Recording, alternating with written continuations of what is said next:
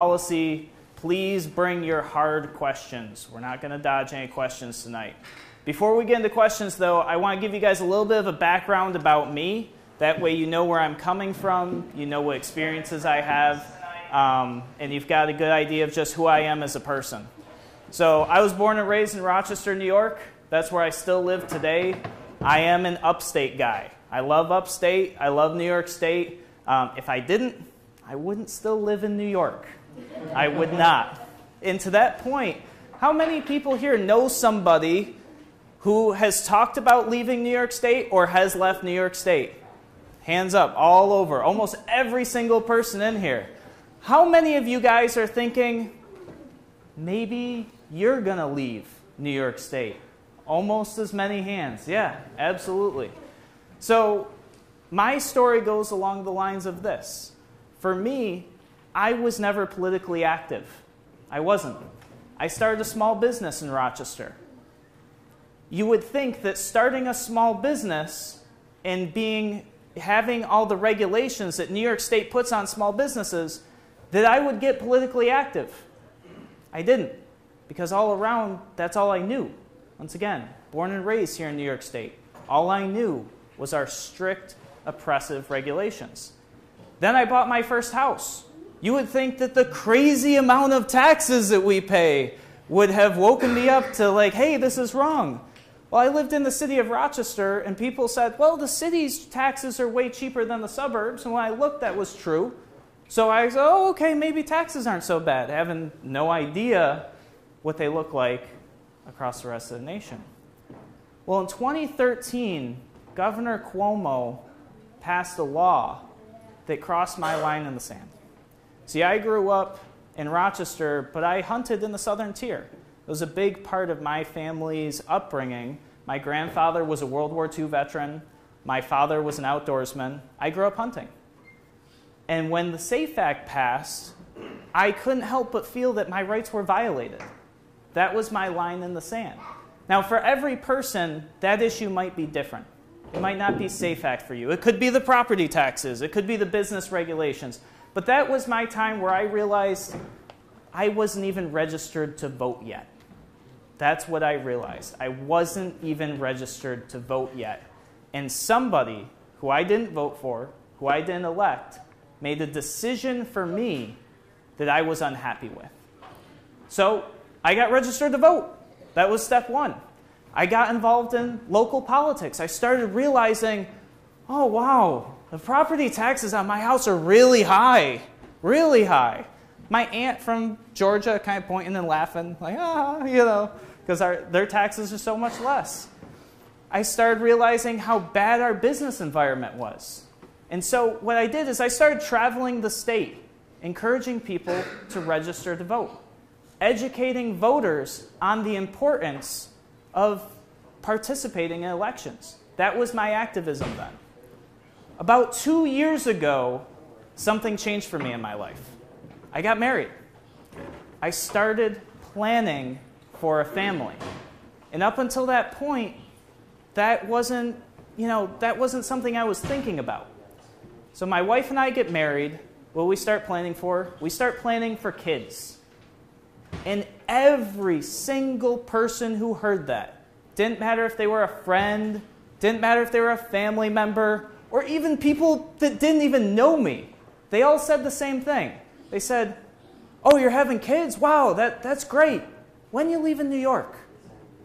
I was like, when am I leaving New York? What do you mean? This is my home. I love New York. I love hiking in the Adirondacks. I love going to Naples Grape Festival, the apple festivals, the pumpkin festivals, having Four Seasons. We have an amazing fall here in New York. And for those of you who like skiing and snowboarding, I'm really bad at it, but I still enjoy the snow. So it was never really a thought. And then I started realizing, wow, I looked into our education system. Who knows what we're ranked at right now for graduation rates in our K through 12 system? 39th. 39th for graduation rates in our K through 12 system, yet we pay $10,000 more than the national average per student per year. I heard that number. I was like, wow, do I want my kids in that school system? 39th in the nation? That doesn't sound good. Then I looked at our taxes. Oh, geez. We trade back and forth on first and second place for tax burden in New York.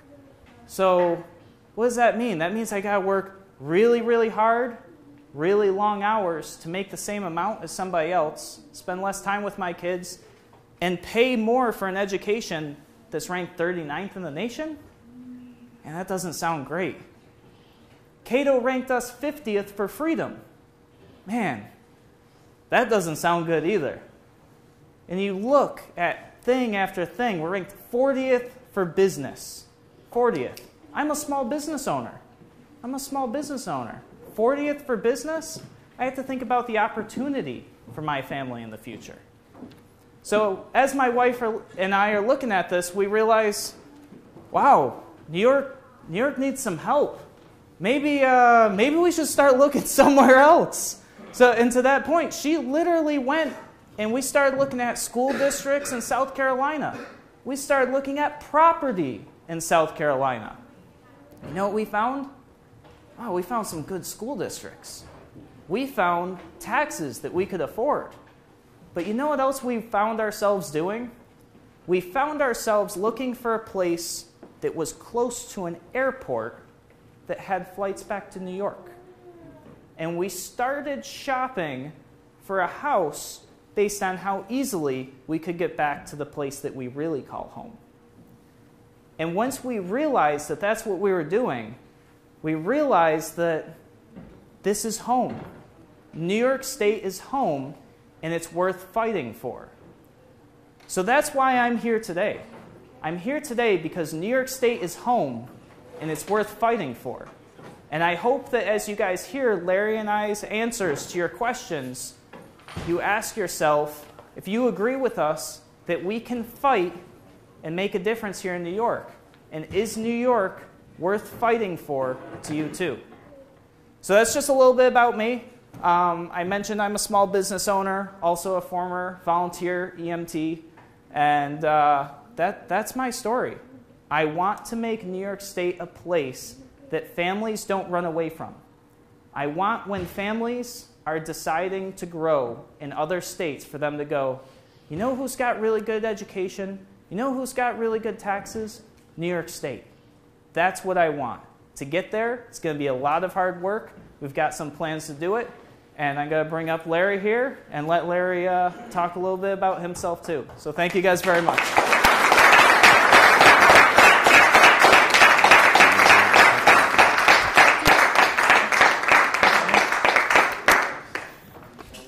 My technology, guys, thank you. So most of you know I'm Larry Sharpe, right? Yes. Good. All right, yes, thank you. Good. Just making sure. Sure we do. All right, so some of you are thinking, Larry, I'm glad that you're here. I like what you're saying. I think your ideas are nice and interesting. But you're also saying to yourself, well, Larry, I hear some criticisms about you. I hear some bad stuff too. And one of the bad things I hear all the time, I hear a couple of them. The first one I hear is, Larry, sounds amazing, but you can't win. No way you're going to win. Can't win. Wasting my time. Can't win. Let's be very clear about something. They thought the same thing about Jesse Ventura in Minnesota. They thought the same thing about Barack Obama. They said the same thing about Donald Trump. They said the same thing about Alexandria Ocasio-Cortez. All of them said exactly the same thing. And every one of those guys won. Everyone won. So that's step one. But more importantly, which you may or may not realize, this has been an anti-establishment environment since 2016. The anti-establishment keeps winning. You know the people I'm running against? The Republican and Democrat? Literally, and when I say literally, they are literally career politicians. They've only known politics since they've been 18 years old. That's it. Nothing else. And we wonder, wait a minute, how come they don't have new ideas? How could they? They can't drain the swamp. They live in a swamp. Right? You're asking them to burn down their own home. It's impossible. So I'm the only guy who's anti-establishment. Huh. But there's more. This is a five-way race. In a five-way race in New York State, 30 to 35% can actually win this thing. Yes, 30 to 35% can actually win this thing. This is a winnable race. Every time you see a poll with me in it, which is a hard thing to find sometimes, but if you find a poll with me actually in it, you always find something. When it comes to people who know who I am, I always poll over 25%. Just know who I am, and I poll over 25%, which means I only have to do two things. Name recognition, gain 5 points, I win this thing. That's doable. That's doable. Jesse Ventura at this time was polling at about 10%. I'm polling at 13. This is a winnable race. I'm still not done. Most important piece here. When you look at Barack Obama in 2018, when you look at Donald Trump in 2016, both of them were using the newest technology. 2008, it was email.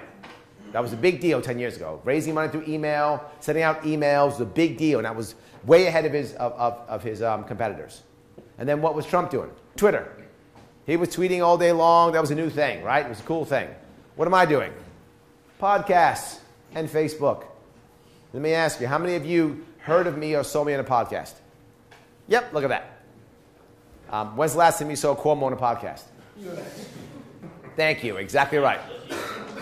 He doesn't even know what it is. Correct, doesn't even know what it is, yes. You're not going to see a Republican on one either. You're not going to see him on one either. It doesn't happen, but you'll see it here, right? How many of you who came here today, how many of you actually saw one of my TV commercials on TV? Yeah, nobody, there aren't any. That's the reason why. Yet you're all here. Somehow you're all here, right? Somehow all of you are here. Let me ask you something else. How many people in this room are comfortable telling me, with a show of hands, that you're a registered Democrat? Okay, good. Any registered Republicans? Anybody registered neither of those two? Great. Anybody who has not voted in the past 2 election cycles? Bingo, there we go. Every single time I ask those 4 questions, and I get all 4 of those people. Every time. Find a Cuomo rally that, oh no, you can't find a Cuomo rally. I'm sorry. Find a Republican rally that can make that happen. You can't. You want to win this thing, you've got to get Democrats, you got to get Republicans, independents, and those who don't vote. You saw it right in this room, all 4. And if you watch any of my stuff online, I do it all the time. I ask those same 4 questions, and I always get boom, boom, boom, all 3. And I get Democrats in red districts, and I get Republicans in blue districts. Yeah, I get Democrats in North Country, and I get Republicans in the Bronx. Yeah, I do. And if you're going to make it up, check my live stream. I just did one in the Bronx, and I got Republicans. I did one in North Country after that, and I got Democrats. It doesn't even matter where I'm going. The reddest districts, I get Democrats. The bluest districts, I get Republicans. It doesn't matter. Why? Because what I'm saying actually matters. I am the only candidate that's actually saying something. What am I saying? I'm giving you actual plans. Actual plans, actual ideas. Let me give you, if I could, real fast, King Andrew, Cuomo II, if I can give you his entire campaign right now. Ready? We hate Trump. Done. But that's a part of it. But his number one thing is we hate Trump. That's it. We hate Trump. That's his entire campaign. How about the Republican? Cuomo's corrupt. It's the entire campaign. In both of those issues, I'll ask you an important question. How does that help any of you? How do either of those issues help anybody in this room? They don't. It doesn't make anybody's kid a better opportunity, better education. It doesn't give you a better opportunity, or give you a better job, or make your business more successful, or make your career more successful, or lower your taxes, or bring your friends or families back from North Carolina, South Carolina, Florida, wherever they've gone. Or it doesn't stop you from wanting to leave. It doesn't give you a vacation. It doesn't do anything that makes your life better. Why in the world would we reward that behavior? It's a very important question. For the past 16 years, Democrats have run this state. 16 years they've run it. What does that mean? There has not been a Republican who won a statewide election in 16 years. Not governor, lieutenant governor, controller, senator, nothing. AG, zero, nothing. 16 years, nothing. So Democrats have run this state for 16 years. All the problems and issues that are happening are because of them. Without question. They ran a state, right?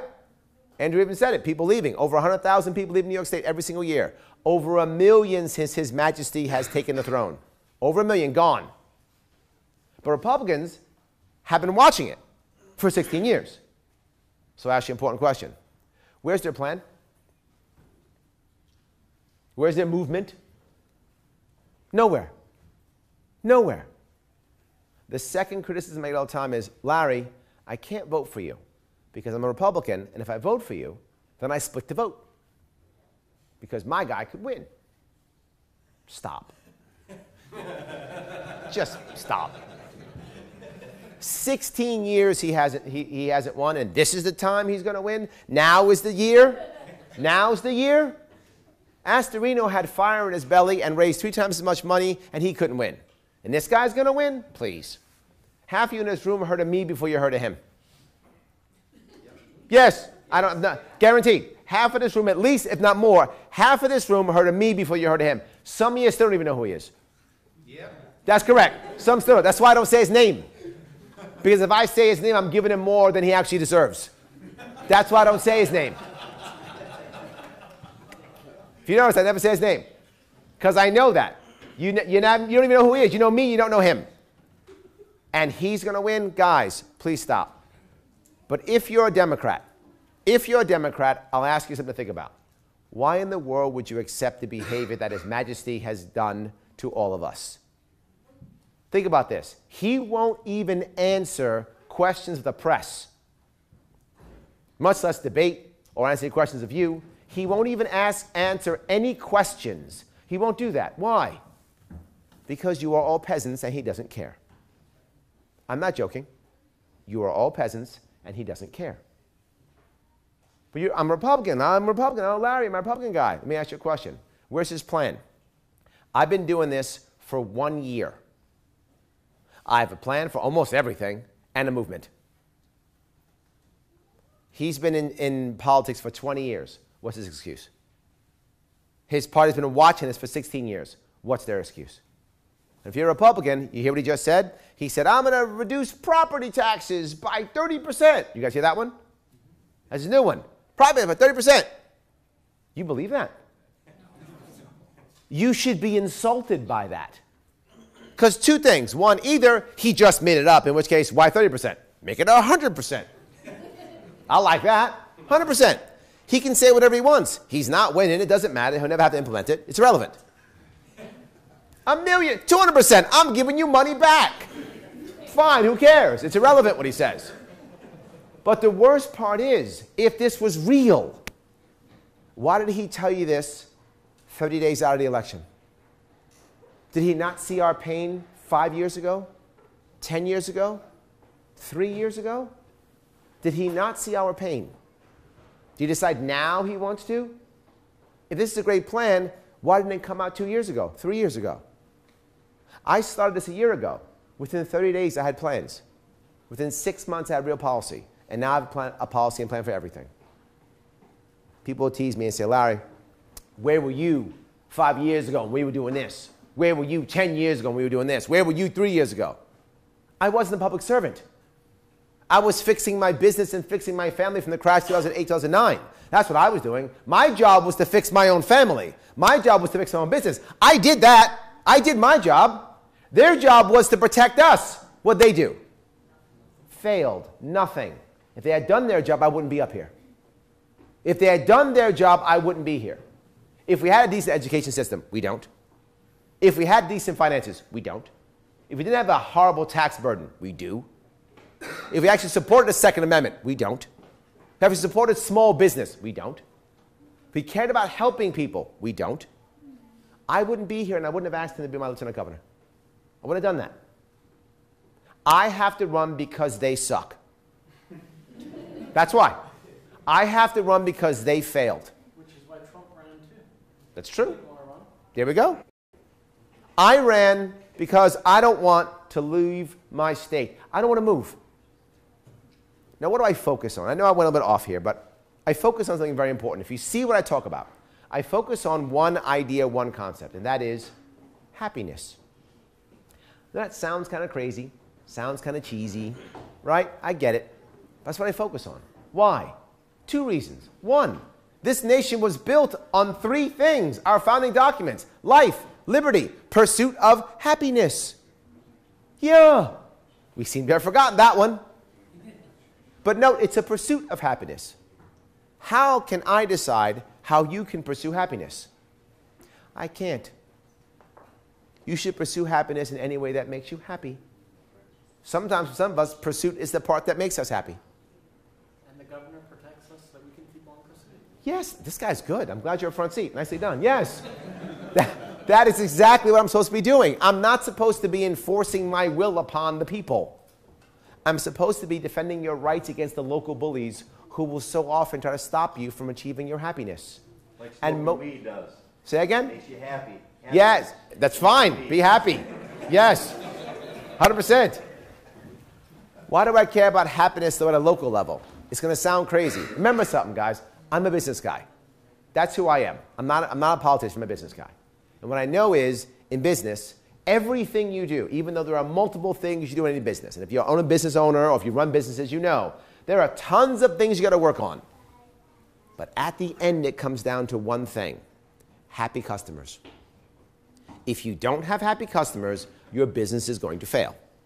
Right? Everything you do. It all comes back around to happy customers. Happy customers stay your customer. Happy customers tell others. Happy customers pay their bills. They're happy customers. That's great. Well, I want to be the governor. I want happy customers. You are my customers. You are my customers. Because happy New Yorkers do several things. If you're happy, you know what you do? You stay in New York. You don't leave if you're happy. You build your family here in New York if you're happy. You build your business. You build your career. Your kids go to school here. They don't leave. They stay. And then when you retire, you stay here too. And when you get your pension, you spend it here too. And that's what I want. We have a big problem. I want you to imagine my perfect world. My perfect world is people are so happy here. They work for 20, 30, 40 years, whatever they like. They work here in a job or with a business that they enjoy and they like. They raise their children here. The children go to school here. They get jobs here. Then they retire, take their pension, and say, you know what, I like my pension. You know what I'm going to do?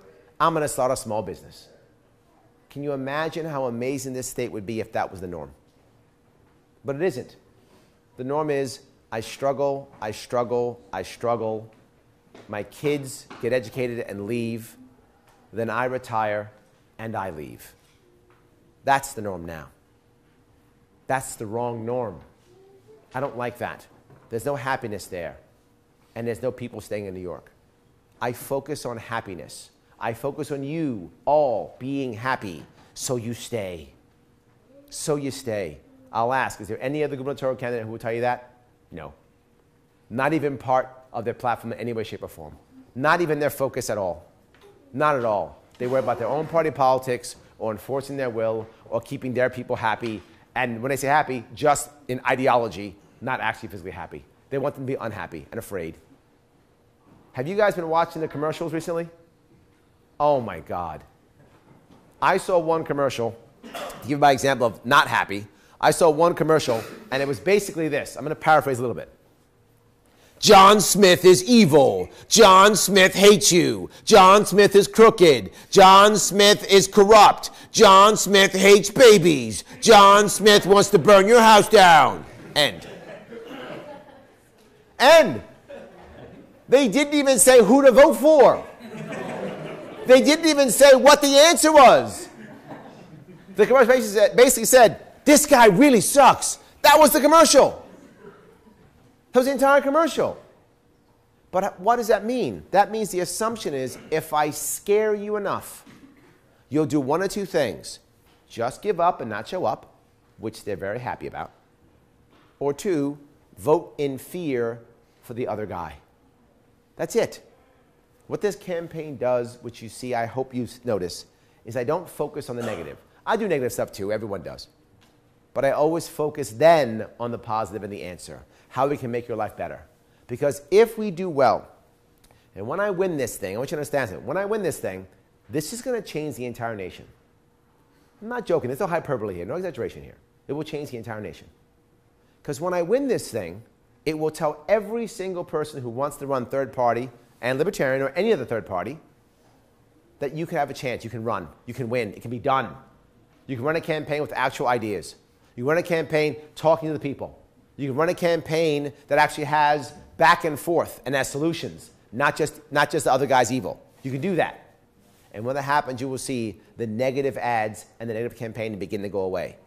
Not because they care, because they don't, but because it won't work. Because it won't work anymore. When it's just me and you, and I say, yeah, I know I killed 2 people, but he killed 10. They still vote for me even though I killed 2 people.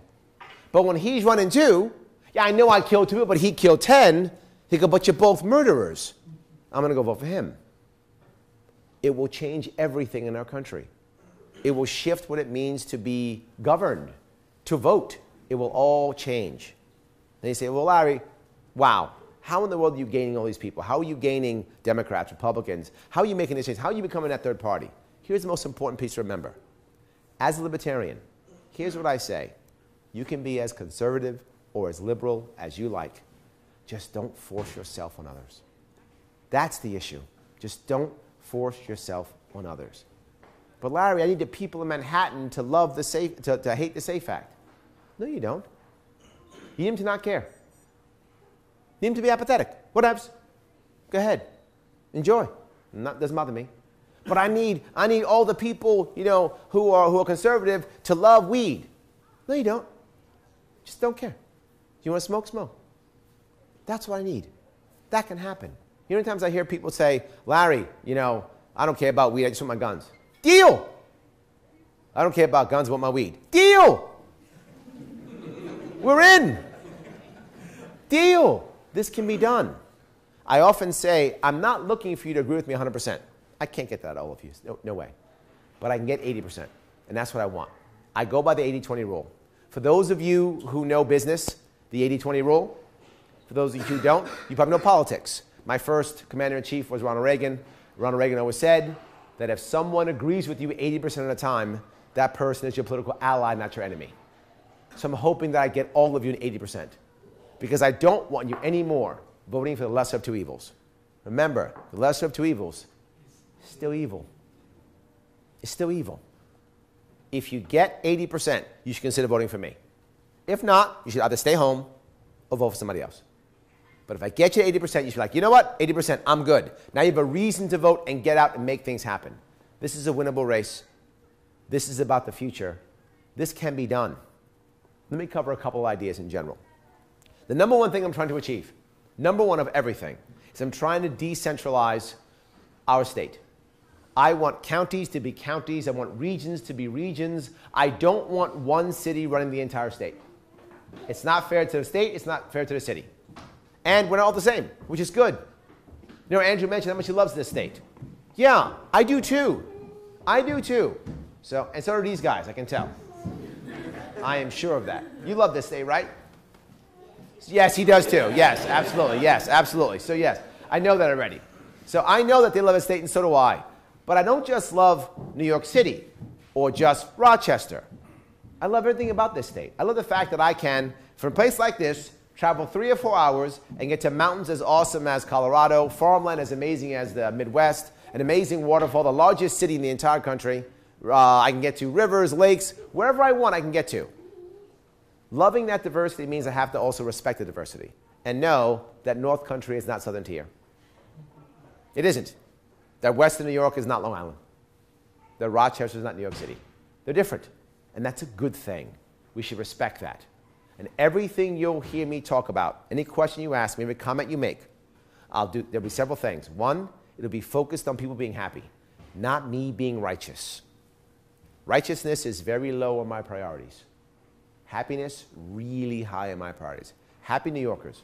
You be righteous and you be happy. I'll just help you be happy. That's my job. That's what I'm going to do. Second, never, ever, ever, ever, ever are you going to hear me raise taxes. Ever.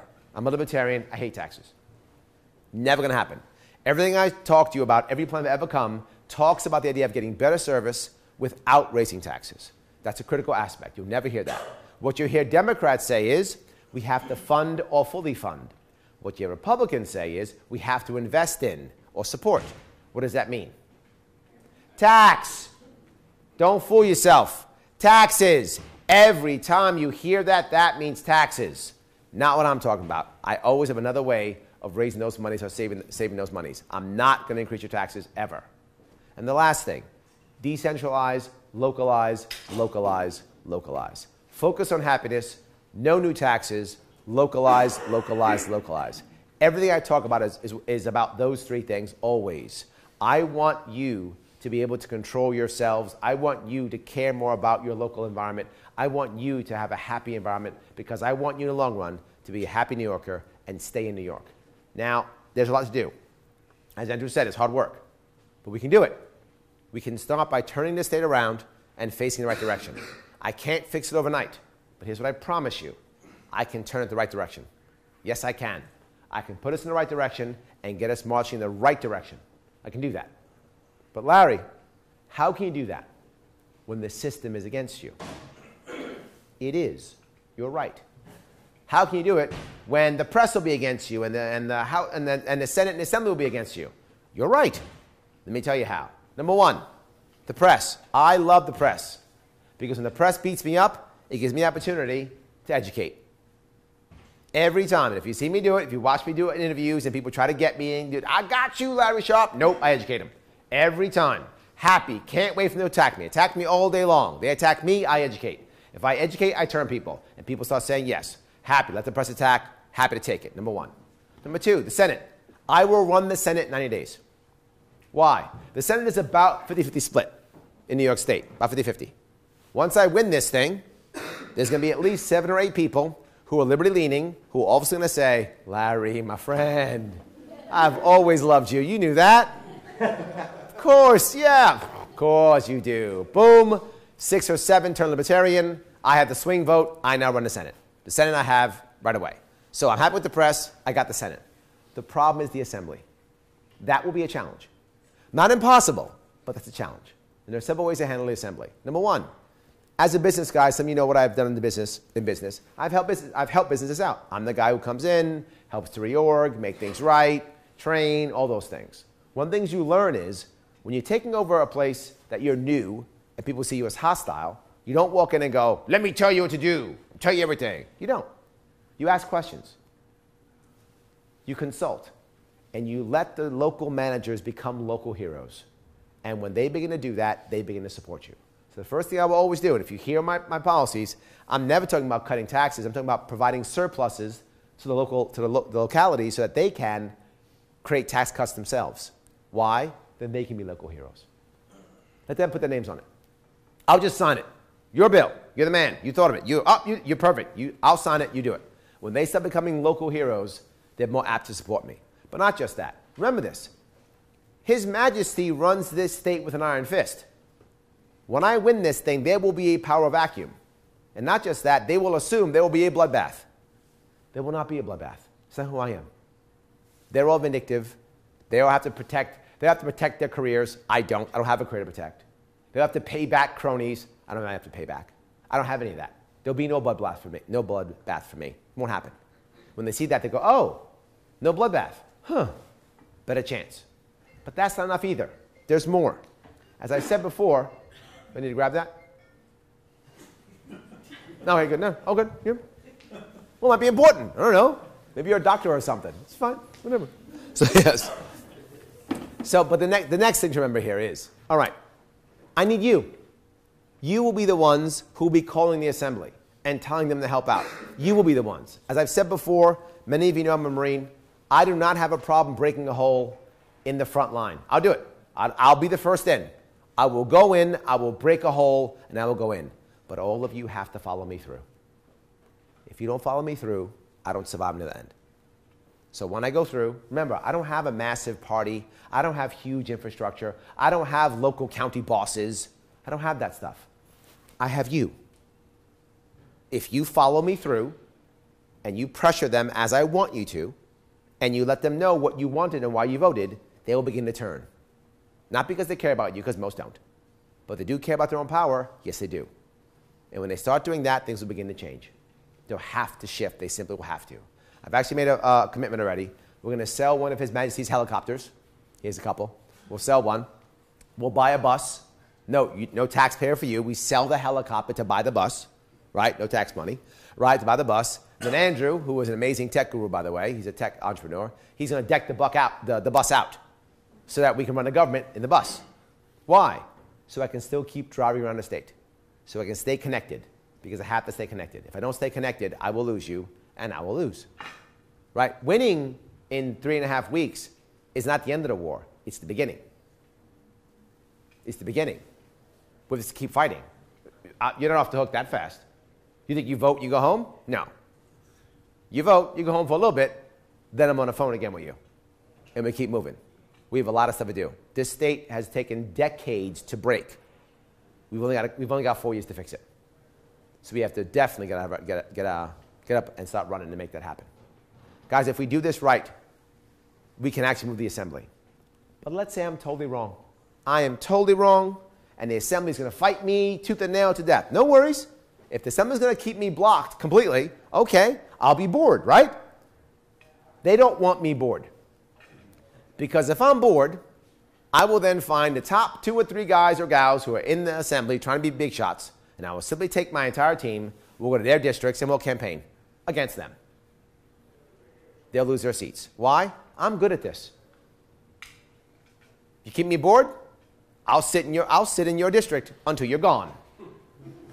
That's what I'll do. I'll sit in your district until you're gone. With your bus. With my bus. That's exactly right. Yes, with my bus until they're gone. Until they're gone. They will realize it's not good to have Governor Sharpe bored. We should have him go do something. Yeah, you should. It's a good idea. So whatever it takes. Prison justice, right? Hit the guy with the biggest guy, drop him. That's what it is, yes. So yes, I'm okay with that. I don't mind. That's what I'll do. What I'm telling you is we can change this. If we think right and we change the way we act, we turn this state into the right direction so we can fix this place. We do it by voting. We do it by November 6th getting out there and making sure you and your friends vote 2016 Sharpe Hollister for governor. If we do that, here's what I promise you. 1 of 2 things will happen. Number 1, we'll win. And if we win, we start changing automatically. What if we don't win? No worries. We'll come in second. What happens if the Republican comes in second? Nothing. Nothing. Zero. He goes back to sleep, and they think for 4 years, what lie they're going to tell you 4 years from now, and they've probably some other lie they'll tell you in 4 years from now. We play the same game again. But what happens if I come in second? Then what? Go ahead. We get our own line. I'm sorry? We get our own line. I don't care about that. We'll get to that no matter what. We'll get to that no matter what. That's one criticism people tell me. I say, Larry, you're doing this so you can get a libertarian line. Gary Johnson got 175,000 votes in 2016, and he was in this state for 5 seconds. He walked in, he said, hi, I'm Gary J, and left. He didn't even finish the sun, and he still got 175,000 votes in 2016 because so many New Yorkers were so tired of voting for R's and D's, they didn't even know who Gary Johnson is, and he still got 175,000 votes. We need 50,000 votes to be a party in New York State. I could stop now. We'll get that. I could put a chimp in my place. I could dress a chimp up, put this jacket on the chimp, and I would still get 50,000 votes. That's done deal. That means nothing. What I'm saying is second place. I'm saying 1 million votes. I'm saying that. What would happen? A microphone goes in my face every single day. How'd you do it? How'd you do it? And what will I do? I will talk about the same things again and again and again. We still get change. We still get change. I'll talk about supporting small businesses. I'll talk about fathers' rights. I'll talk about fixing family court. I'll talk about supporting farmers. I'll talk about new ideas for taxation. I'll talk about new ways of supporting new industries. I'll talk about revamping education. All the things that you like, I will talk about again and again and again, even if I come in second. Either way, we get it. And when I'm too tired, I'll drag him out again. I'll drag him out again, and we'll still go. Win, lose, draw, doesn't matter. You want change? Change is right here. 2018, you can do it here. Libertarian Party, Larry Sharpe, Andrew Hollister. If you make that vote, we will have change. We can have a better New York, a happier New York. We can have a new New York. Thank you.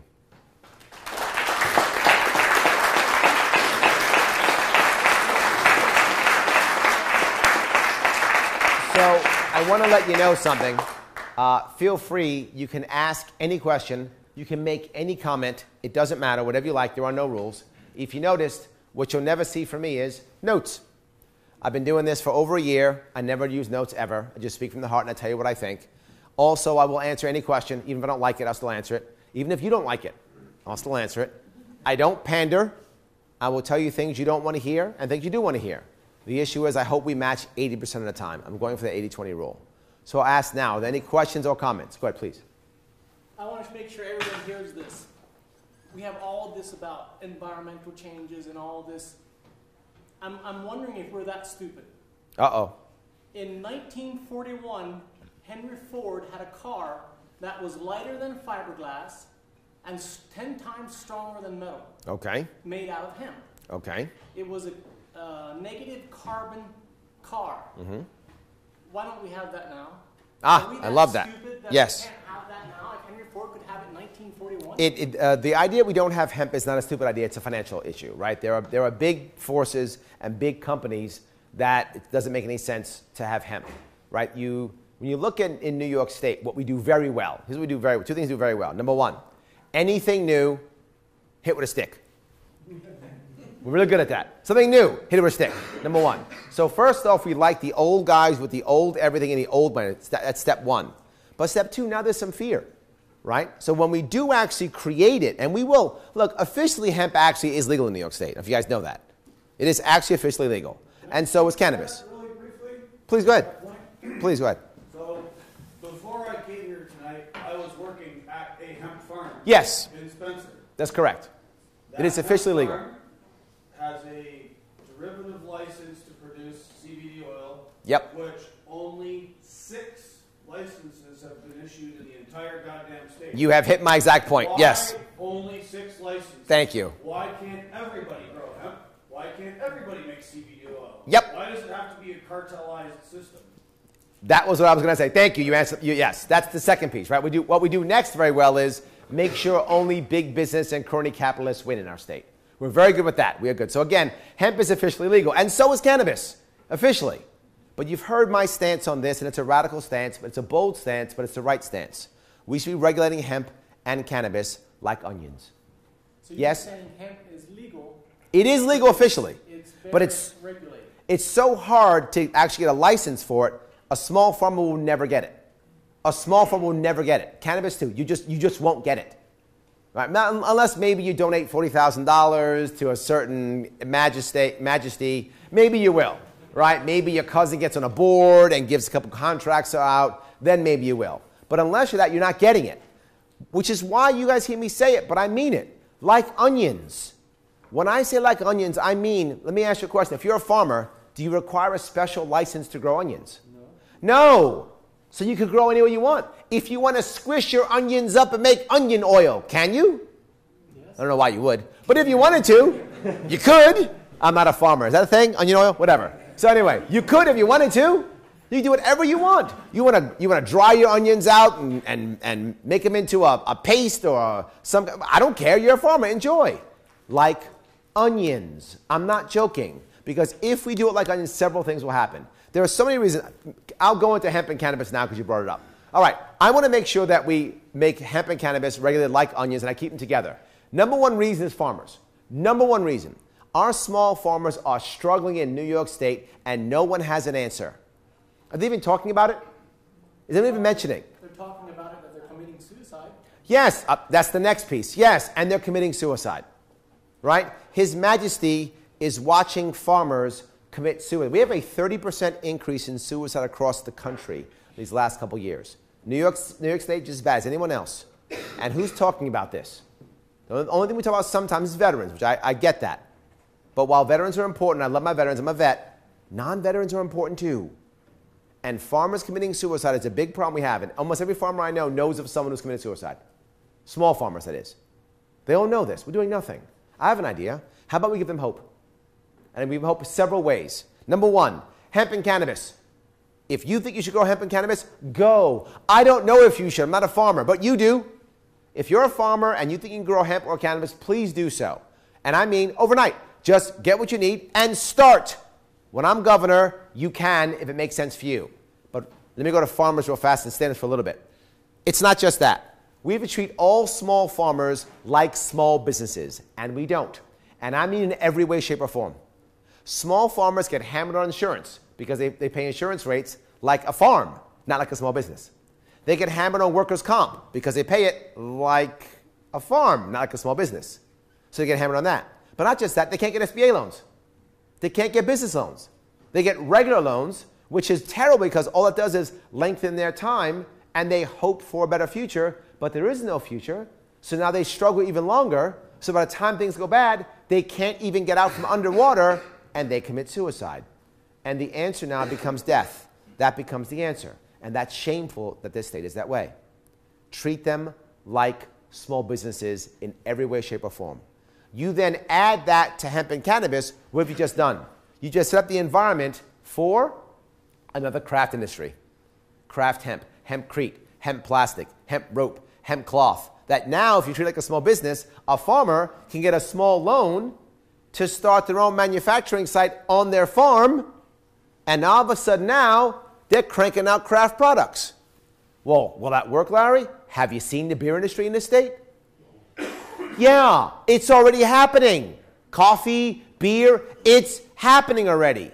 Now, I'm not a farmer, but my gut tells me New York State is not going to be able to easily compete with the massive super grows in California because they've been doing it for years and they're massive. But can we beat them in craft? Yes, we can. Because they don't have craft out there. They only have big business out there. All their stuff's a big business. They don't have a craft industry out there. It's terrible. They're killing their small farmers out there. I was literally at an event. It was at a cannabis investment summit about 3 weeks ago in Manhattan. Hundreds of millions of dollars being invested. Hundreds of millions. Not taxpayer money. Not your money. Banker money. Not your money. Banker money. Hundreds of millions. Guess how much was going to New York State? Zero. Donut. Zero. Not $1. It was held in New York City because the bankers are in New York City. Not because the money was going there. The money was going out of the country or California, Colorado, Washington State, and all to massive grows. And they invited me to speak. Why? I'm the only guy talking about hemp and cannabis. No one else is. So they invited me to speak. No one else came. Only me.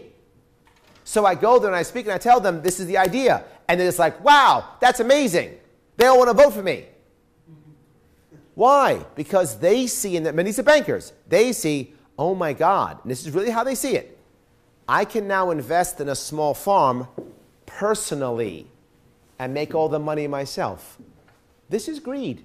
But they're thinking that. Right now, right now these bankers go out and get a bunch from big donors or big banks. But now this guy makes a bunch of money. He can say, how much you need for your grow? $200,000? All right, I'm your partner now.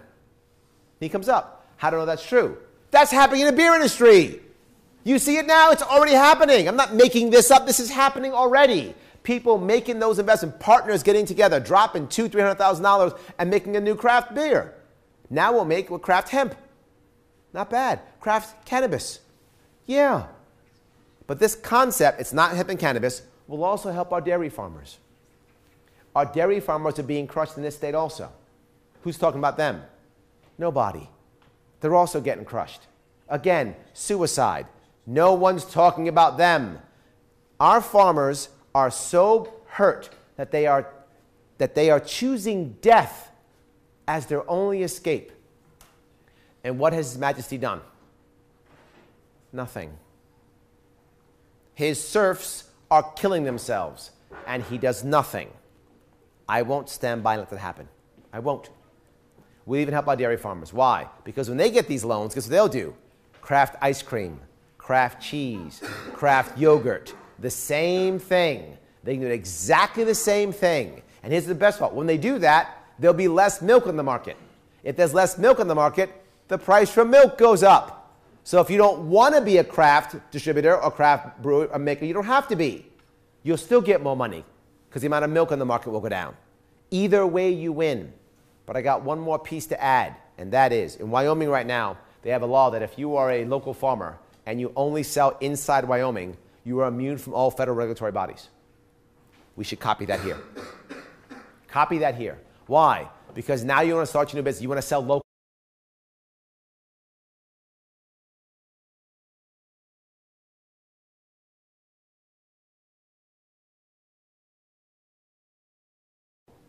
Buy local.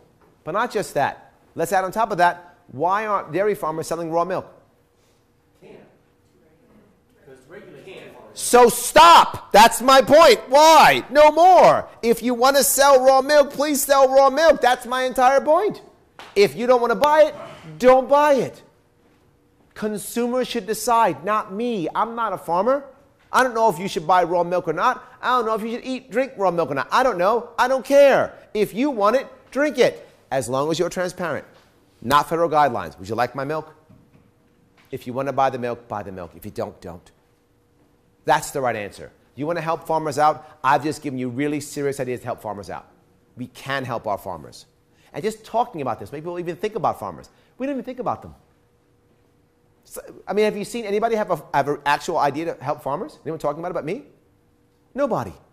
So it can be done. I know I went off topic a little bit, but I want to bring it back to continue with the hemp and the cannabis. New York State is the more farmland than any state in the country.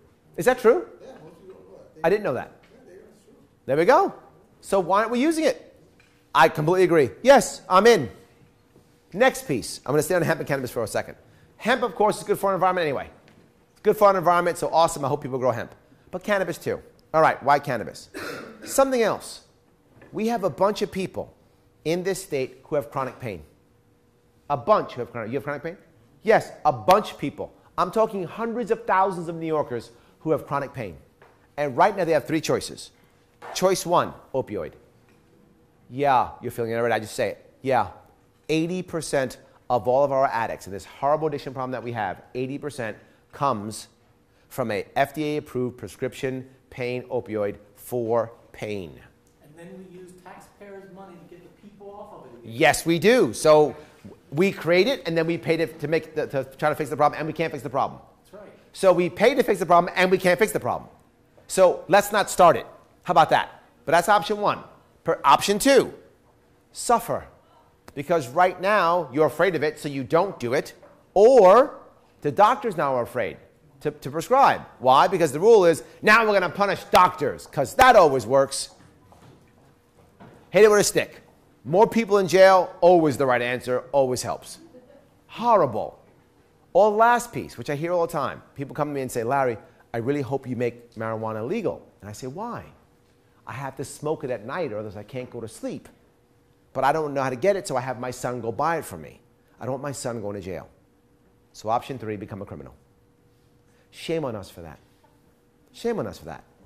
So maybe become an addict, suffer, or become a criminal. No, take a cannabis product, edible, oil, smoke it, whatever's your thing, I don't care, not my issue. My goal, happy New Yorkers. Because if you have chronic pain, you know what you can't do? You can't be happy because you can't do things with your friends and family. And I want you to do things with your friends and family. Go ahead. So say cannabis becomes legalized in New York State, what then would happen to everybody who is in the prison system because of strictly cannabis related? I will cover that in a second. Yes. Let me cover. Can I finish this piece and then cover that? Yes, please remind me to make sure I do cover that. Yes, I will cover that. Yes. So I don't want you to have to do that. Guess what? Use a cannabis product. But Larry, I don't have much money and I have chronic pain. Great. I said regulate like onions. What does that mean? Grow it in your backyard. Grow your medicine in your backyard. Fine. You shouldn't suffer because you can't make a lot of money. Right? That's unfair. Oh, I'm poor, so I have to suffer? No. You're poor? Grow it in the backyard. Do it. Have a good life. Be happy. Spend time with your family and friends. Do stuff. If cannabis helps you, awesome. Let it help you. Not my issue. Enjoy. That's how I feel about cannabis and hemp. But I'm still not done. Also for business. Because part of what you just said, there are people who are felons now who have trouble getting jobs. Some of those people are literally dealing weed right now. Right? There's a massive black market for weed. Right? If you don't know that, you're not paying attention. Because there's a massive black market for weed. There's literally an app on a phone right now in Manhattan. You press a button, and you get an app, and a guy with a bicycle will drive and drop your weed off. That exists already. Yes, that exists already. Yes. So I don't want to overtax it, because if I overtax and overregulate, two things happen. Number one, big business wins, small business loses. Big tobacco or big pharma wins, small pharma loses. I don't accept that. But not just that. If I make it too high with taxation, what will happen? Black market. That's what's happening now in California. Colorado, still black market. But if I don't tax or regulate it much, guess what? Your current dealer, the guy who's giving you weed now, all he does is apply for his LLC or apply for his business license, and he keeps delivering weed. He doesn't shut his business down at all. He just starts paying taxes. Literally. That's a good thing. Because the other option is, now he has no job, now he's a felon, now he's going to do something worse. Now he's going to do something worse. How about instead, let him keep doing his job? He's obviously good at it. Let him keep doing his job. That will help people just in general. Nothing but good, good, good. This is a positive thing. It helps deal with our opioid crisis, but there's something else even. I'll keep going with that. Opioid crisis. Hemp and cannabis. You have a cannabis product, people will choose cannabis products and not choose opioids, which means you'll have less addicts coming in. That's a fact. The data is already in. Now, some people say, well, it's a gateway drug. It's a gateway drug when the dealer is in the black market and he has many drugs to sell you. But when it's a weed store and he's only got weed, there's no gateway drug. He only wants you to buy weed. That's in his store. That's all it is. There's no more gateway drug. It doesn't work that way. Instead, people will pick these drugs for pain medication instead of opioids, and they won't get addicted. But those who are addicted, there are cannabis products that actually help to mitigate withdrawal symptoms. You have a better chance of getting off the drug. You have a better chance of getting off the drug. Does that make sense? Hope I covered that. Was it your question? I know it was long-winded, but did I cover it? Yeah, I have a habit of being long-winded. Now, you brought up a question. That was about... Prison system. Yes, prison system. Because of weed, strictly. We need huge reform in the prison system. We just do. It's bad. A lot of it's federal, sadly, which I can't touch all the federal. But I can touch state, absolutely, but I can't touch all the federal pieces. But I can talk about it, which will make it easier when it comes to federal. As a general rule, we have to make a lot of changes. Let me give you in and out, the whole piece. First of all, I'll talk to you about specifically people who had possession. No one should go to jail for having a plant in their pocket ever. It's immoral. It's wrong. It should never happen. Now, if you steal to get that plant, you should go to jail for stealing. But you should go to jail for stealing, period. I don't care why you did it. Right? If you hurt someone to get that plant, you should go to jail for hurting someone. I get it, but I don't care what it's for. So if you hurt someone or steal to get your plant, you should still go to jail. But you have it in your pocket, you should never go to jail for that. Never. There's a problem, though. You're right. There are people right now in prison for that. I would love to release them all. I can't. Here's the reason why. It's unfair to them and unfair to us. Both. Why? There are people who are in prison now who weren't in any way, shape, or form violent, but they are now because we put them in prison for many years. They become violent. And some of them, when they're very young, they don't know what's happening in the world today. If I release them today, it's cruel. It's cruel for them and for us. We have to create a SEPS program. SEPS is separations program. It's similar to those who are in the military. If you're in the military, a veteran like myself, you would know that when you get out of the military, sadly to be, it is a very bad job of it. A very bad job of it. But they have what's called a SEPS program. There's supposed to be a transition period for you from being a combat veteran into getting into the actual regular, everyday civilian life. They clearly do a bad job because 22 vets every day kill themselves. So obviously it's failing miserably. But the concept is good. There should be a SEPS program. I will base that SEPS program on the program right now that's in Massachusetts called the Humvee program. The Humvee program is a program that has people from different communities, in this case veterans, and the CEOs pick it. Two CEOs who are going to pick and choose the right people. They run it along with volunteers that come in. And over the course of time, they work people to get out back into the world.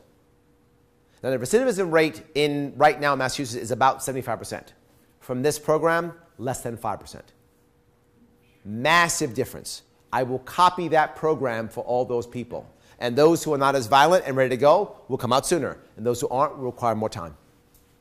It isn't fair to put them out. And also, we don't have good jobs for us now who aren't in prison. And I'm going to put 2,000 more people out in the streets. They're going back to jail again. But this time for something worse. I don't want to do that. It's not fair. Did I answer your question? Yes, it does. Yes, good. So yes, go ahead.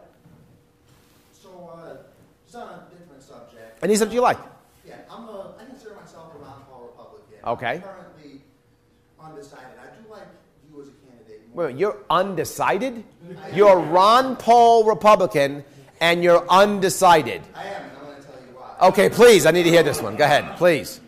My issue with the Libertarian Party, specifically with the current appearance that Bill Weld is going to be the 2020 presidential nominee. Weld, he supported the Iraq War. All right, you know I'm running for governor, right? No, I understand that. You know Bill Weld's in Massachusetts, right? I understand that. Okay. I'm getting to that. Okay. You know, he signed a letter supporting the Patriot Act. He even called AR-15s weapons of mass destruction during the 2016 campaign. My concern is that if I support you, I might end up enabling a gun-grabbing neoconservative in 2020. So my question is, will you pledge to not run on a ticket with Bill Weld in 2020? If the answer is yes, no follow-up. If the answer is no, how could you attack Mark Molinaro for having an anti-gun running mate when it seems that you would be willing to do the same thing in that case? Okay. Two things. Wow, you pulled that completely out of your ass. But that's fine, no worries. Number one, do you know what your alternative is? Let's say that I right now said, I love him and I want to run and everything is awesome. You have two choices. Me or nothing. Be very clear. If you want to compare me against perfection, I lose every time. Good luck with King Cuomo, round 3. Period. The other option is nothing. So you should instead be judging me against status quo. To be very clear with you, here's your other option. You can vote R or D. You can be righteous. I'm a Republican. I'm going to vote for my guy. That's what I vote for. Awesome. He's going to lose. Cuomo comes in first. You can be righteous as you're packing your U-Haul and going to North Carolina because this state's a disaster. Just keep that in mind. Every time someone wants to say, but Larry, here's the one thing I don't like about you, whatever that thing is, right? Yeah, I'm not perfect. And you may find things you don't like about me. Again, I said 80-20 rule. So, but not just that. What's your alternative? Nothing. Does that make sense? Your alternative is nothing. Now, why do you care about me and Bill Weld enabling him for 2020? Dude, what are you thinking? I'm being very, what are you thinking? Let's say you're going to enable Bill Weld for 2020. Let's say that's true. How does that help anyone in this room? How does that help you? It doesn't to enable him. That's my whole problem. That's my whole question. Yes. So let me end. What I'm trying to get at is you're trying to find something that has virtually no value. But it's okay, I'll tell you. I'm not going to run for president at all in 2020. I've said it more than once. I'm not doing it. What? What about vice president? I might consider depends. But I could, maybe, depends. That's really I could. my question. My Yes. question is, New Yorkers will see you with a form of credibility if you do well on the state. And I suspect you'll do better than any other libertarian candidate has. Mm-hmm. And you will then be a very attractive option in 2020 for that candidate. Yes. Now, I'll just tell you in all candor, I believe Andy Cuomo is almost certainly going to win this election. That's okay. just my particular opinion. Good. So I tend to think that this is a question of whether to reward the Libertarian Party. And No, you shouldn't. You should vote Republican. I should vote Republican? You should. All right. Thank you. Yes. Anyone else? Question? Yes, go ahead. Didn't you already got one? You should go. So give him one. Go ahead. What's your plan, or I'm not familiar with New York politics. I only moved here 2 years ago. I'm not quite sure how it exactly Yeah, works. please. Where'd you come from, by the way? Pardon me? Where'd you come from? Canada. Oh, wow. Thank you. Thank you. Oh, my God, yes. Yeah, I married a local. I love it. So There are some very good-looking New Yorkers. That's true. There are. It's very true. So there's some really dumb, like anti-state laws in New York. I'm sure. Some? Yeah, many. Thank you. Yes? So I'm wondering, what can you do to repeal them? Like how Yes, great question. like Yep. for instance, I have a pickup truck with tinted windows. Yep. They've been tinted the whole time I've had the truck. And now you're evil. And now it's illegal. Yep. And now I have to find a dodgy inspection person to ignore that. Yep. No, seriously. I looked up the history of this legislation. It's to keep New York cops happy so they can see Yes. in your thing. That's the entire Yes. reasoning. Let me- behind it. I yes. live in New York City. Why do I have to follow No, laws look. written for somebody in New York? I got you. Let me tell you. Here's the number one issue. As I said, localization. I said it a million times, localization. We have to change the culture of this state, right? Right now, the culture is, if I win, I enforce my will upon you, right? Elections have consequences. I don't want that. What I want is, I win, now I protect your rights against the local bullies. And it's almost always local bullies who decide these things, right? I protect you against those. I will actually have an office of transparency. Nice word with the tinted thing. I'll have an office of transparency, right? And that will allow you, that when you have things like that, to go to my office and say, hey, why do we have this law? Why is this happening? I've already talked about that law specifically, by the way. And I've taught the cops about it. And here's what they want. And here's what I want. Very simple. If you have tinted windows and you get pulled over, the law will be, you must roll down your window. I'm not joking. Yes. That's why it's a nice law. The law is, you must roll down your window. That's it. Tint as much as you like, as long as you can see out, obviously, right? Because that's safety. That will hurt others if you can't see out. Otherwise, roll your window down. This is the kind of things will change. But we can't change without a culture of this. And the idea of localizing, deciding that the governor doesn't know everything, you constantly hear me say things like that, right? I don't know what's right for a farmer. I'm not a farmer. I don't know what's right for tinted windows. My windows aren't tinted. I don't have to know. All I know is, are you hurting somebody else? You're not? I'm good. Are you going to make cops afraid and want to shoot? That's a problem. Roll your window down. Does that make sense? I get that. One more question. Is there a mechanism for the governor's office, if you win, to initiate repealing or altering those laws? 100%. As I just said, we're actually going to have three offices. Office of the Repeal, Office of the Pardon, Office of Transparency. Yes, all three. Yes, 100%, all three. Awesome, thank you. Did I answer your question? Good. Let me get over. I'll go back to you now. What's up? Okay.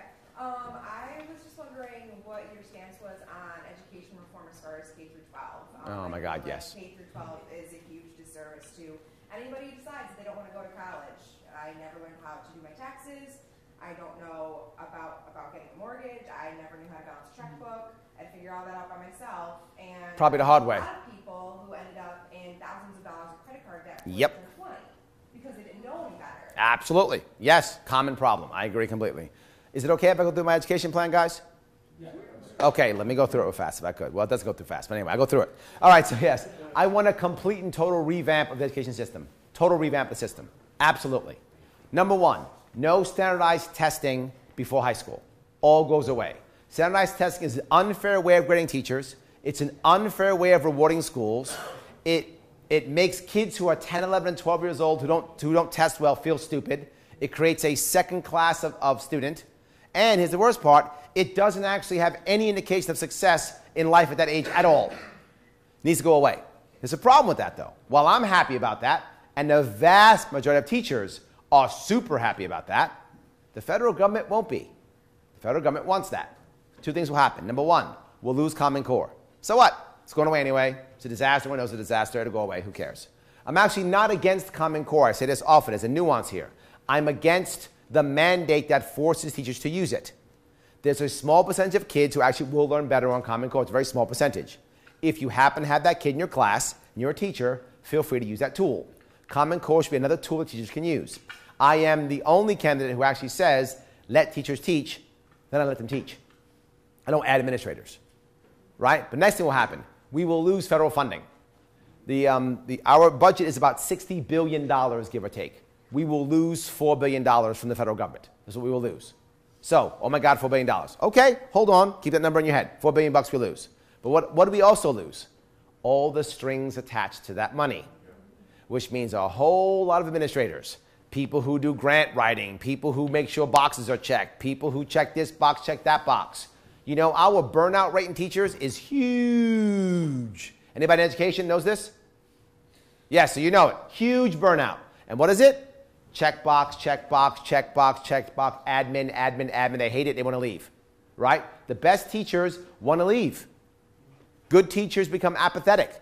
Apathetic teachers become bad. Bad teachers become disasters. It's a bad environment. We want to change that environment. So we'll lose those administrators. Think about that. The average teacher in New York State makes about $80,000 a year as an average. The average administrator makes over $150,000. Some make $200,000 or $300,000 a year. Yeah. You get rid of 2 administrators, it's 3 teachers plus raises. 3 teachers plus raises. I'm creating a surplus right away in every school district. But I did lose $4 billion though. All right, I'm not done. K through 12 itself is an anachronism and shouldn't exist anymore. It should be K through 10, not K through 12, K through 10. And there are countries that already do this. In fact, it's already happening in New York City. People don't tell you because the wealthy get it. K through 10. The last 2 years of high school for too many kids in this state are weed, video games, yes, study hall, and gym. Yes, everyone's going, yep. Yeah, that's the norm. That's the norm. Yes. Yes, you know that, yes. So what does that mean? The results you find is now kids go to college, they're not ready. How do you know? It's 13th grade. The first year of college is 13th grade. And the average kid now takes over 6 years to graduate if they even graduate. If they even graduate. So now you got a kid who goes to college, doesn't want to go to college, but goes because everyone forces them, tells them the lie you keep hearing, which is the only way to success is to get an amazing Regents New York State diploma, which means nothing. Be very forward. The Regents diploma we have in New York State is worthless. It has no value whatsoever. It is a horrible waste of time and energy. It should have gone away years ago. I know. I work. I hire and fire. I run a business. Never has anybody said, Regents diploma, whoa, you're hired. Never happened. Never happened once. Ever. Totally useless. Has no value whatsoever. Nobody cares. So when we lose that good, nobody cares. So now they've been told, you have to get a Regents diploma, right? And you have to go to college, you get a great 4-year degree, and you get an amazing job behind a computer, make $1 million. Yeah, that's a lie. That's been a lie for decades. It's a lie. That is a way to success, but not the only way. For some people, it's exactly the right answer, but not for all. Why are we pushing kids through this? Now the kid's 24 years old, never had a job, and we wonder, why do they have no work ethic? Or they're 24, they have a degree in something that has no value, there's no jobs for them, they're $100,000 in debt, and have to work at Starbucks. They do that for 2, 3, 4 years. Then they're 24, 25, 26, 28, 29. They have to go back home to work with mom and dad, go back home with mom and dad because they can't make enough money to pay their debts. We have that happening all over the place. And go, Mom, I just want to build houses. And then they go into the trades. Then they go into the trades. Why didn't they go? We got BOCES because our culture has said BOCES is for the bad kids or the dumb kids. Shame on us as a state that's how we are. Shame on us. Shame on us for forcing that. It's not true. Trades are just as good as anything else. STEM is amazing. BOCES is amazing. They're all good. You know what's good? What makes you happy? That's the right answer. The right answer is what makes you happy. And if BOCES makes you happy, you should be going to BOCES because it makes you happy. So it should be happening. Because the kid who goes to BOCES, he's 24 years old. He's making at least $80K a year. At least $80K a year. Yes, at least. And he has no debt. That's the real smart kid. That's the real smart kid. And it's the worst part. This state needs tradesmen desperately.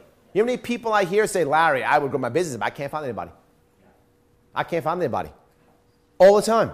Try to find a plumber. Yes. Right here. Yes, hard. Thank you. Thank you. Yes. Thank you. Yes. Yes. Yes. You can't find them. It's hard to do that, right? The average tradesman in this state is 50. I like my 50-year-olds. I'm 50. I like being 50. It's good. But I don't want that to be the average. The average should be 30, 35 should be average. But it's not. We should be encouraging trades. So what's the actual answer? Let me give you the actual answer. Once you got K through 10, now we fix it. Here we go. 5 choices for a 16-year-old. Choice number 1. You think college is the right answer for you. Awesome. 2-year prep school.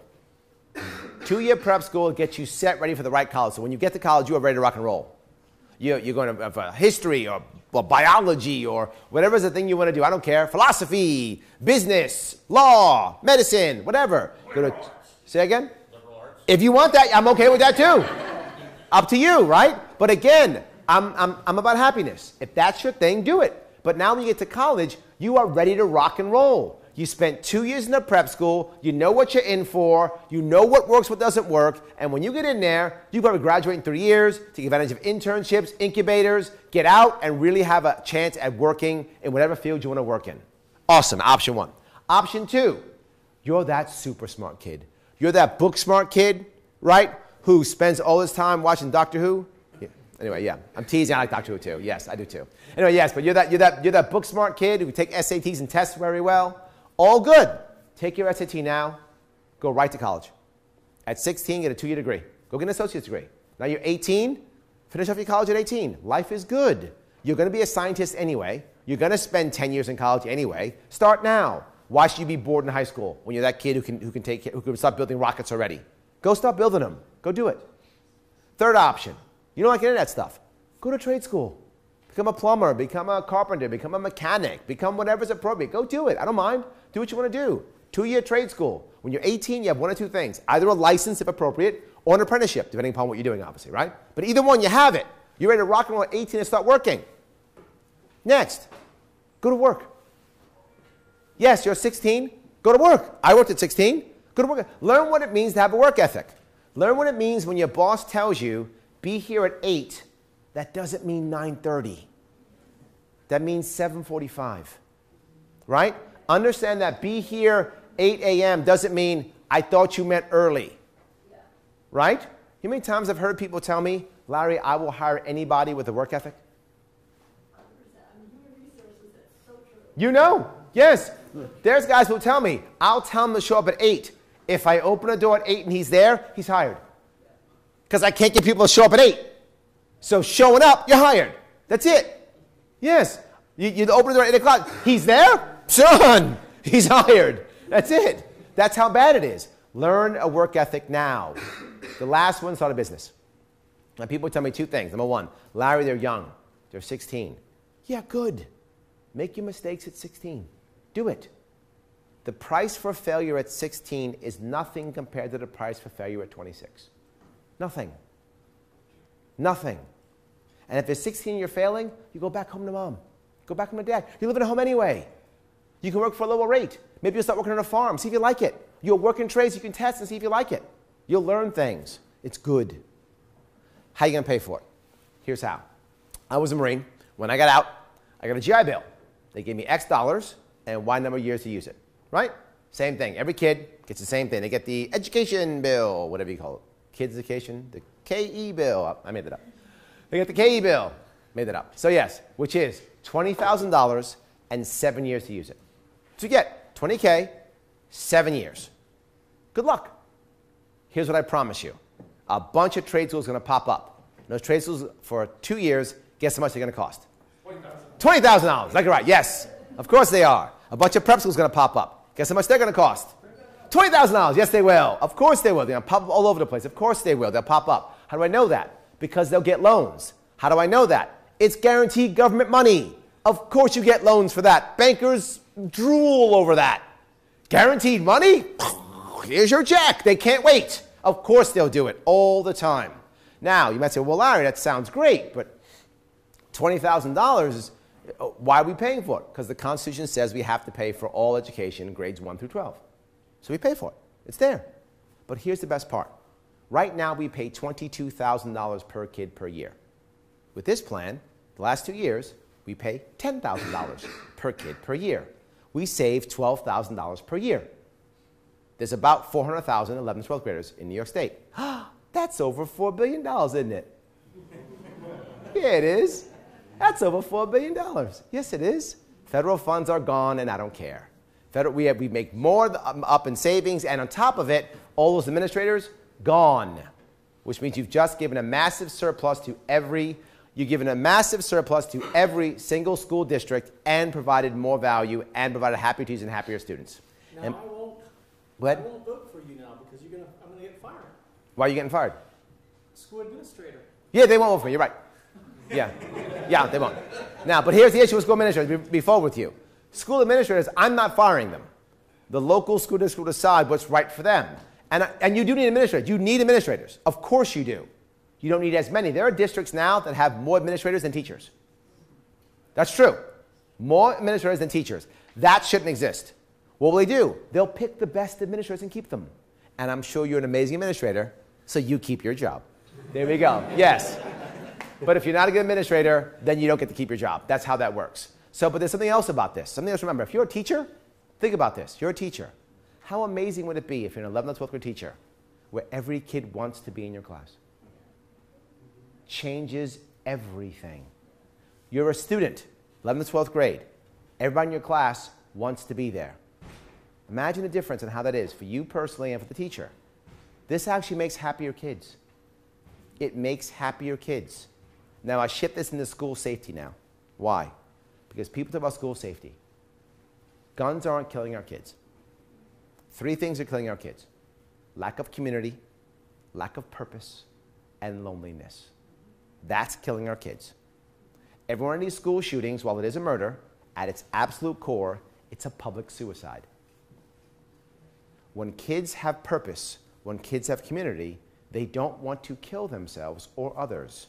It is literally that simple. Happier kids makes for less violent kids. Happier kids makes for happier parents. Happier parents makes for happier teachers, which means happier New Yorkers. And that's my goal always, is happier New Yorkers. Everything I talk about are happier New Yorkers. That's my plan. That will fix a whole lot. Did I answer your question? Thank you. Awesome. Go ahead. Larry, I like you. And, Thank you. I believe you're going to win this. All right, yes. I'm here, you're all I got. Thank you, my friend. Thank you. I love it. Thank you. Thank you. Thank you. What are you going to do to make it so I'm not a felon when I'm carrying more than 10 rounds in my pistol all over this state? Yes, there's a couple Across the things. border, Yep. South of here. Yep. East of here. Yep. I'm going to tell you right now. I am the only candidate who is actually for all of your rights all the time. I'm the only candidate that supports all of the 10 amendments of the Bill of Rights, to include the Second Amendment, which people seem to think that somehow is not valid.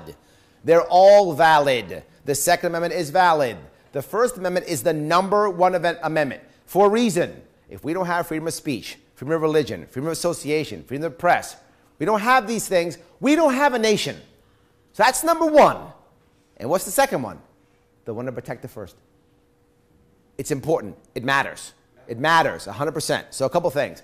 New York State's a very anti-two-way state, as you know. As you all know, if you pay attention, very anti-two-way state. And that's okay. We can fix it. It'll take some time. What I fight on constantly is SAFE Act. SAFE Act has to go. Why does it have to go? #1, it made millions of New Yorkers criminals overnight. Overnight, someone who purchased their firearm legally, owned it legally, overnight, they were a criminal. Not just a criminal, they were a violent felon. Very clear. A violent felon is who they were. Overnight, because someone decided, well, I don't like this piece of plastic on someone's weapon. Overnight, violent felon. We can change that. We have to. Right? So not just that. It also decided that, you know what, it's going to make our medical personnel part of a secret state police. I'm not exaggerating.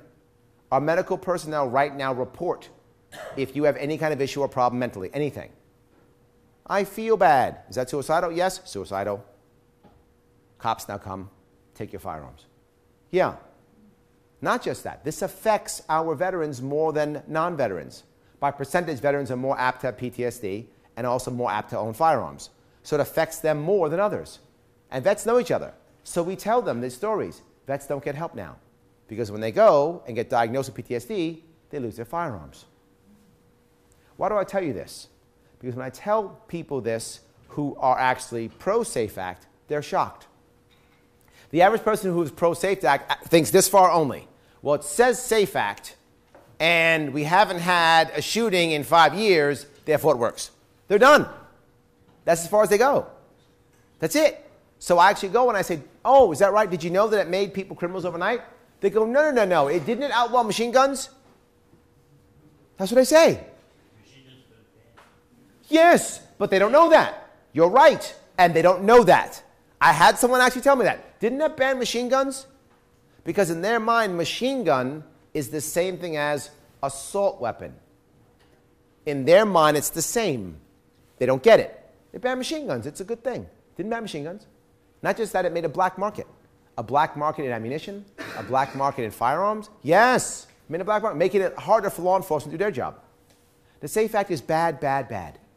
Nothing but bad. It has to go away. Now, how can we make that happen? I talked earlier about influence in the Assembly, influence in the Senate. This is how. When the press realizes what I'm going to do, you will find all of a sudden I begin to educate. You will get a bunch of Democrats who love the SAFE Act going, oh, that isn't fair. Yeah, SAFE Act can go away. And when Democrats become apathetic for the SAFE Act goes away.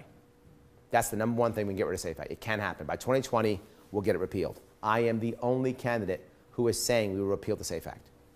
The only one. No one else will say it. They will go, oh, well, we'll chip around the edges, we'll try. We will get the SAFE Act repealed by 2020. Go ahead. Like Texas style, or just a little bit better than it is now? No, let me keep going. First one. No, I'm with you. Look, I would like it to go Texas style, but that's not going to happen overnight. Right, agreed. I'm just being forward with you. I don't want to promise you something I can't deliver. So first thing is, by 2020, SAFE Act's gone. Right? I'll start pardoning people who've been victims of SAFE Act. The press will attack me all day long. I'll tell the cops it's your lowest priority. Press will attack me all day long. And as they attack me, I will educate. We'll make this happen. You will call and help me, as I mentioned earlier, to make this happen, right? That will happen. But there's something else to do besides that. Get rid of SAFE Act, plus I will veto any red flag laws. You guys know what red flag laws are? Yeah. Red flag laws. The SAFE Act's one of them, but the new red flag laws are this. Okay, he's a teacher. And as a teacher, he has a kid next to him, and the kid happens to like an NBC TV show with a detective in it. So the kid draws a picture of the detective, and there's a gun. He's a detective. He draws a picture. Teacher goes, oh, drawing a picture of a gun. That's what happens. That could be a red flag right there. He goes to the judge. Goes, Judge, this kid's drawn. I'm not really sure. Judge doesn't know any better. Trust the teacher. Okay, yeah. Red flag. Cops come. Take my firearms. Yes. Red flag. Something could happen. I will veto all of those laws. If we don't stop on the SAFE Act, red flag laws are next. They're coming already. But next, I want to make sure we have, make sure we have universal transportation, firearm transportation rules throughout the entire state. Right now, we don't. Right now, if you take your legally owned firearm into New York City, you're going to jail. You're going to jail. It should be very simple. Two things. Number one, if your firearm is locked and unloaded, you should take it any place in the state. That's the minimum. If counties want to be more lenient, they may. But no matter what, if it's locked and unloaded, done. It's fine. You're not going to jail. But there are two more parts of this. Number one, we have to have the definition of loaded. Sorry, usually Andrew does this piece all the time. I'm sorry. Is it okay if I take this piece?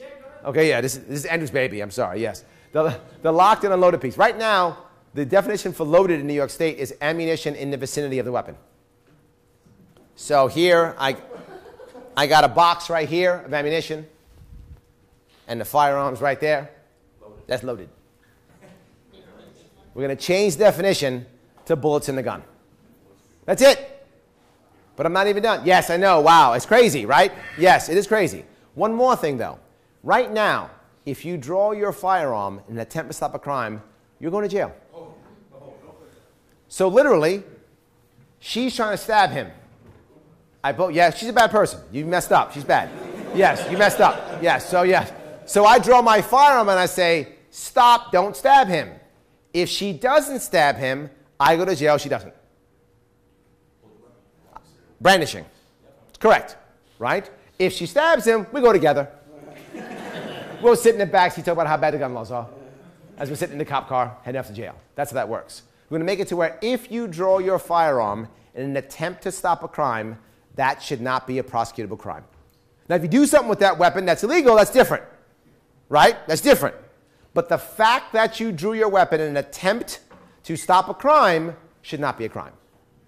That I'll take care of in the first 2 to 4 years. That I promise you. That's what I'll do. Then we'll see what happens, and we'll keep going forward. Did I answer your question? Yes, sir. Awesome. Good. Go ahead. So me and my wife are from Rexy Transplants. We're not from here. I agree with most of your platforms. Did I get you 80%? Yeah, you got anything. Yes. I'm winning. I'm winning. So I come from a right-to-work state, and New York is heavily union. Yes, the most unionized in the entire country. So what is your view on that? Yes. No, look, I think unions are part of the First Amendment. They are literally, freedom of speech plus freedom of association.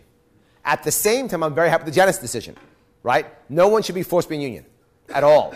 And I think the result of Janus plus unions will eventually, in the next 5 or 10 years, equal better unions, and maybe even more unions, meaning split up, right? Because right now they're monopolies, and monopolies are never good. Unions right now are not good because they're monopolies, right? And next thing is, you look at unions right now, and if you're any union workers here, oh good, so you'll agree with what I'm going to tell you. Unions spend 90% of their time, energy, and money on 10% of their worst workers, members. Right? 90%. It's true. Yes. 100%. Yes. Yes. That should change. Janus will make that change. Now they'll start spending 90% of their time on 90% of their actual workers, which is what they should be doing. Right? They should be representing all 90%, not just the 10. And they become very adversarial because of that. And it makes other union workers look bad. Other people who aren't union workers feel bad. It's not a good idea. Janus is going to help. I think it's a good idea that Janus is saying that you don't have to join a union. And unions are fine. I think collective bargaining is normal. It should be done. I don't have a problem with collective bargaining at all. Go ahead. More to the point, how are you going to handle backlash? What backlash? I mean, the union backlash. If you were to become governor, okay. how are you going to handle dealing with Unions don't like me already. That's what I'm saying. Yes, and that's not going to change. But union workers love me. Yes. Yes. Yes. Yes. Union workers love me. That's all. I don't care. I'm happy. Yes. I don't have a problem at all.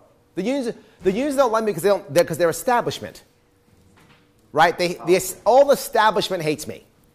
Establishment union hates me. Establishment people hate me. Anyone who's established doesn't like me. I get it. I'm okay with that. I need 35% of the vote. 30% of the vote is all I need.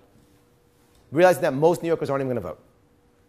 His Majesty won his last election with 11% of the population. 11%.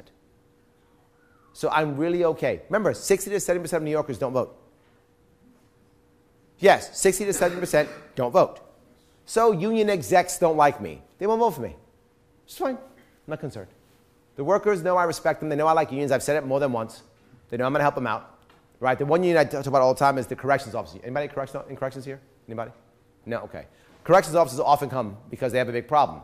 The corrections officers, by the way, haven't had a contract in 2.5 years. 2.5 years. They've been taking zeros for 3 years. Now, this is a union, and this is a Democrat governor, supposed to be pro-union. Right? Republicans are apathetic. They don't care about unions at all. And Democrats now become hostile. So it's bad. It is bad. Am I right? Tell me I'm right, son. He liked me before. Now he's got his food. He doesn't care about me anymore. All right, I see how he is. Did I answer your question at least? Awesome. Great. Any other comment? Go ahead. Yes, go ahead. On the question of correctional officers unions, this might not be local to New York, but in California, the correctional officers unions are the worst offenders for financing longer sentencing Yes. laws, minimum sentencing, drug laws. Yep. Like, I mean, on the one hand, you say you want to help the corrections officers Yep. union. Are you going to do anything to stop their influence on further impinging on other people's liberties? I'll go back to what I just said before. Unions don't like me. The members do. I've told the members I have to make an actual change in criminal justice. And I'll go back to her original question about prison reform. The prison reform I talked about was the Humvee program, SEPS programs, all those programs where you have community reform units. They require also corrections officers. Right? Here's what I know is in prison. I'm sure this is in prison. Number one, there are people in prison who really should be in prison and probably should never get out. And there are people in prison who made a mistake, should pay their debt to society, and when they're done paying their debt, should have a second chance at life like anybody else. And people in prison who probably shouldn't be in prison. My problem is I don't know which one's which. I don't know. Who knows? The COs do. They deal with them every single day. They deal with them all the time. The solution to prison reform is not just beat up corrections officers' unions. We're doing that now. It's not working. We have deaths in our prison system now all the time. Why? Because we have a system, or I should say environment, of apathy within the COs. They feel like no one cares about them. It doesn't matter. And they're right. The average, now I'll bring this up again, the average lifespan of a CO, a corrections officer, is 58 years. Yes, people don't know that. 58 years. Not just that. On top of that, every single corrections officer I've ever met knows someone who's committed suicide. Everyone knows someone who's committed suicide. They're getting trashed in family courts. They have high divorce rates, and they all know someone who's an alcoholic. Every one of them. That's where they live in right now. And you wonder why it's so bad. A lot of that's our environment. We can fix their environment and make them part of the solution. They aren't the solution by themselves. They aren't. But they're part of it. How do I know this? If I go into a broken company that's trashed, totally trashed, what do? I don't go in and go, I'm firing everybody. No. I start saying, why is it broken? You're in the front line. What's going on? You're in the front line. What's going on? Tell me what's going on. He doesn't know. Okay, so he doesn't know. It's fine. But he knows. And you know, what's going on? And you make the local people part of the solution. You'd be surprised how often they jump out of apathy and they start trying to repair their own world. Corrections officer, no difference. Does that make sense? Will the union still want to have terrible sentencing? Probably. I don't care. They don't like me anyway. If I make life better for the average union worker, the unions will bend. Why? Because their workers will be happy. Note what I said. Happy New Yorkers. If I make happy corrections officers, the corrections officer union will shut up because there are people like, he makes us happy. Stop bugging him. That's what will happen. Why? Because that's human nature. That's just how it works. Now, that might take a year. That might take 3 years. But it doesn't matter. Then California will be bad and we'll be good. And guess what will happen? Cool corrections officers from California will move to New York. Awesome. Does that answer your question? Yes, sir. Good. Go ahead. Perhaps a very pointed technical question. I've been doing brochures, and I've been going around town sticking them in people's doors. Thank you. Please, everyone should copy what he just said. Please do that. Yeah. Yes. The doors that I've been sticking into are for houses that display the American flag, and in particular, anybody with a Marine flag. Yep. Do you think that's good? I love that idea. Yes, everyone copy that. Please, yes. Thank you so much. Thank you, yes. Good. Yes, go ahead. Well, there's been a lot of shootings in businesses lately. Did you say shootings? Shootings in businesses. Okay. What would you do to try to fix that problem? I don't know why people are shooting in business. Are these disgruntled workers? Yeah, they were angry because of the situation that they might have been fired. Yes. Okay, this goes right back to my whole point. Yes, the point here again is the same as the idea of the school shootings, right? Same concept. And the idea is people are unhappy. Why? There's no opportunities. Now I say this because, and some of you may not know this, my mother was a felon. My mother was a drug addict and was a felon. And when she came out of prison, she had very limited opportunities. She was a felon. So I helped her to get herself back in action, to get back and get a job. And when she got a job, she felt like a hostage because she was afraid because if she got fired, there was no job for her, right? So what did I do? I took action. I started my first business and I made her the boss because I didn't like my mom being a hostage. And if you're the boss, you can't get fired. So she ran the business. So that's what I did to fix it. But a lot of people don't have me, right? They don't have a guy like me. They have nobody. So they get fired, lose their job. They feel like they have nothing. There's no opportunity. And I'll say it again. All these public shootings, the vast majority, are actually public suicides. Right? Most of them. The people suffer, the ones that get killed are the ones that, the innocent ones. Yes. Again, what sane, normal, rational person does that? They don't. A person who is desperate and wants to commit suicide does that. Right? They go out and start doing that. That's what they do all the time. It happens. We have to make a better New York to where there's opportunity. To where my boss fires me, there's another job for me. It's a chance for me. There's something else I can do. Look, I'm a big proponent of second chances. I am. Why? My mom needed one. I needed one. Everyone in this room has failed. Everyone in this room has failed. We all fail. The issue is, do you have an actual chance at a second chance at life? I want you to have a second chance. So I'm about second chances. The way I fix that is twofold. One, making sure that I have better opportunities. And two, supporting businesses better so they don't have to fire people. Those two things, and we can make things better. I want to fix the root, not the branch. The branch is, put a guard at the door or something like that. Right? That's the root. Put a guard at the door. That's a branch. Then he shoots the guard first, right? Yes. Well, I'll do the same thing.